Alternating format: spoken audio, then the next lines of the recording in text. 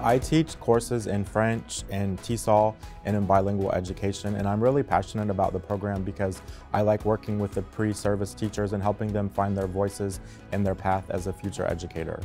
Really what informs my teaching style is like a teacher who works as a facilitator and as a mentor, and someone that gives the students the space in the classroom so they can find their own voice, they can tap into their passions and develop their materials, their lessons, and their activities for their future students based on what they like to do, and I give them that free space to like bring in their own interests in the class, and I also make sure it's always an active and a student-centered class, so they're the ones that are talking a lot of the time and having time to answer each other's questions and not just the teacher always stepping in to talk. My number one priority as a teacher is really making sure that my students feel safe in the classroom, that they feel like there's a space for discussion, a space for dialogue, and a space for growth in a respectful manner where everyone can bring their opinions to the classroom to contribute and not feel like they're going to be judged.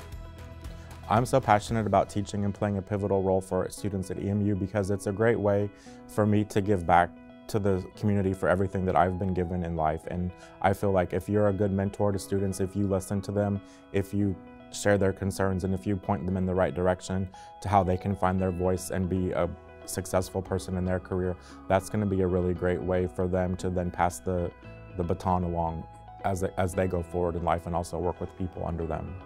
What it means for me to be recognized for this award is a great honor, and really I've seen myself grow and expand as an educator, as a mentor, as a community member since I've been at Eastern. So to be recognized for this award, I'm still in shock that I actually got it, but it's been such an honor to, to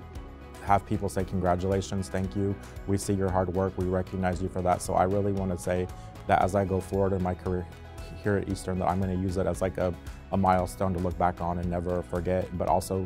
continue to work hard so that I can show the Eastern community that I'm,